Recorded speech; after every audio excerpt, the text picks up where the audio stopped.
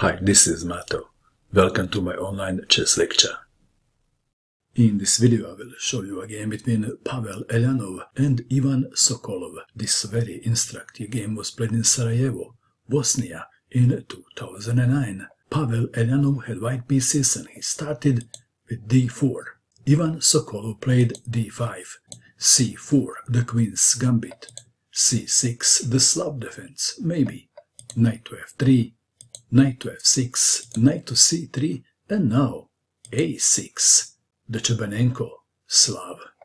White to move, c5, e3, and a4 are the three most played moves. Pavel Eljanov played e3, b5, that was the idea behind a6. White to move, b3 is the most played move. Pavel Eljanov played c5, gaining the space on the board. Black to move, g6. Knight from b to d7 is an interesting line, and if white plays b4, then a5. Back to our game. Sokolov played g6, which is the most played move. Knight to e5.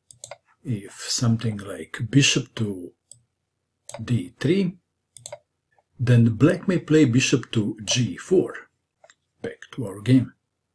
So we have knight to e5 preventing bishop to g4. Bishop to g7, bishop to e2, knight from f to d7 challenging the knight on e5. f4, knight takes on e5, f takes on e5. And white has a space advantage, which Sokolov didn't like, so he attacked the pawn on e5. Pawn takes pawn on f6, pawn takes pawn on f6. It is white to move, and this is very important moment of the game. What would you do in this position if you had white pieces? If white plays the most natural move, castling kingside, then f5 preventing e4.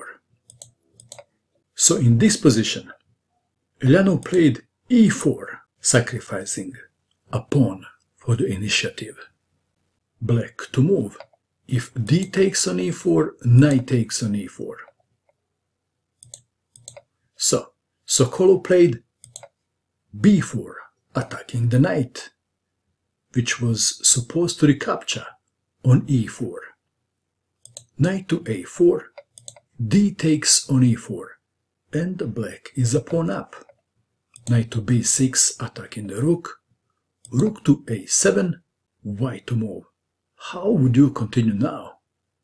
Eljanov played another very important move. Queen to b3, preventing castling. Black to move. Rook to e7. Let's take it back.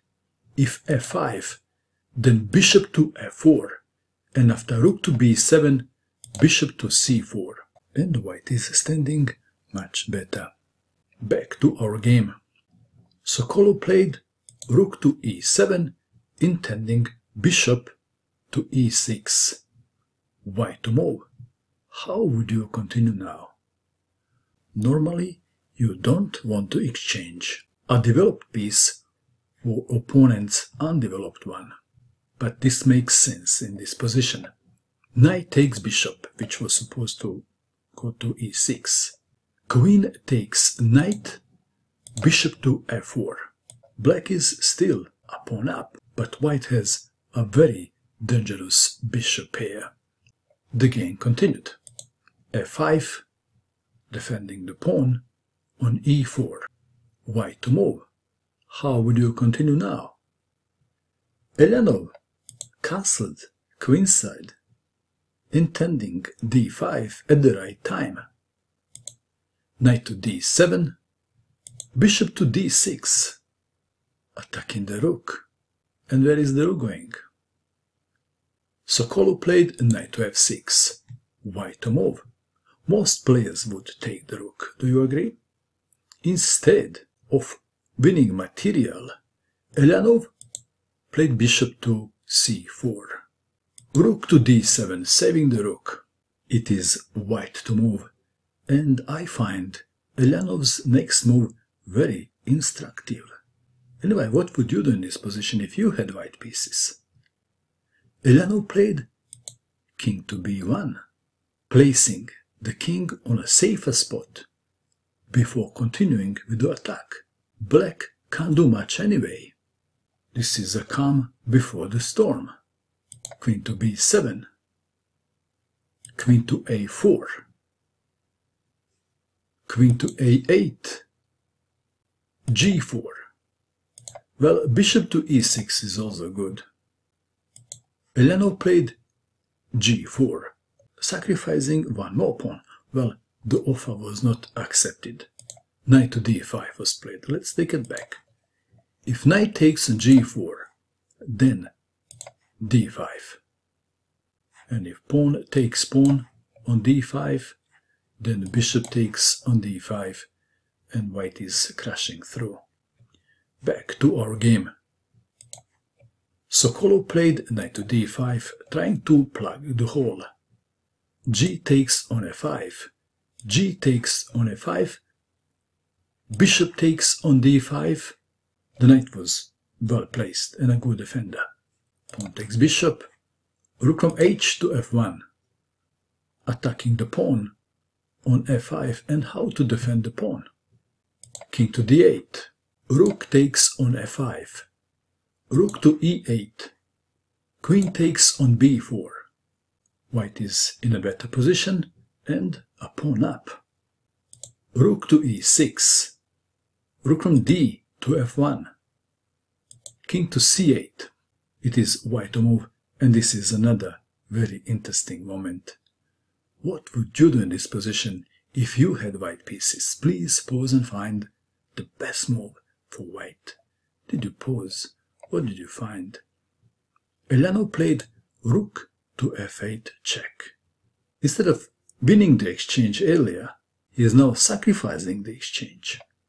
Bishop takes rook, rook takes bishop check, rook to d8. White to move. White played a move and black resigned. And the move is queen to b6. Sokolov resigned. The game can't be saved. Black can only delay the checkmate by playing rook takes on d6. Then c takes on d6, threatening queen to c7 checkmate. If the king tries to escape, queen to c7 check, and after king to e6, white plays the obvious, and the obvious is queen to e7 checkmate. What a brilliant and imaginative game by Pavel Eljanov. What do you think of this game? And that is all. I hope that you enjoyed watching this video. I wish you good luck with your chess, and bye for now.